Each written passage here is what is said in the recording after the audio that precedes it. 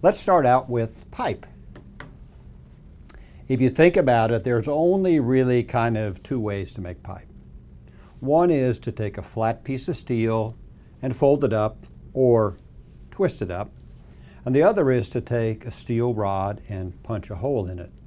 So a steel rod or steel billet with a hole punched in it longitudinally is the way that we make seamless pipe. And we don't tend to use a lot of seamless pipe in the oil and gas pipeline business. Plant environments and that sort of thing might use those more. So we tend to make pipe out of flat steel that's rolled up.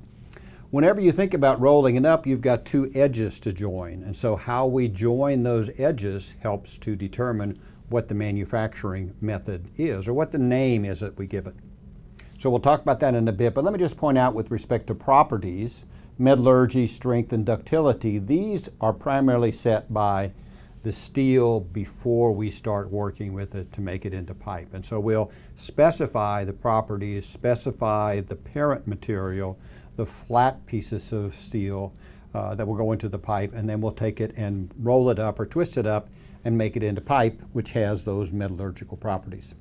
So if we bring this pipe together, we fold it up, long tube.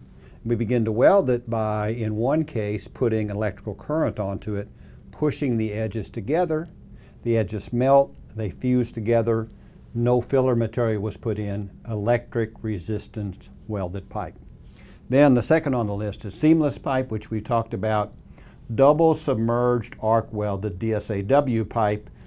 Again, we fold it up, but then instead of an electrical current, we actually pass the pipe through a welding machine, and we weld the inside and we weld the outside of the pipe and actually put a filler material in, steel, which is on a welding rod, or actually a welding reel, which is unwound.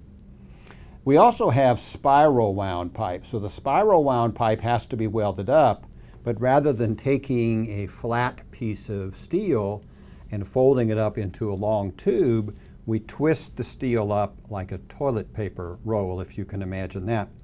And one of the big advantages of spiral wound pipe is we don't have to have as wide of a piece of steel to make the pipe from as we do if it is going to just be folded up. So if it's just going to be folded up and we want 48-inch pipe, we need to have the parent metal be 48 times pi.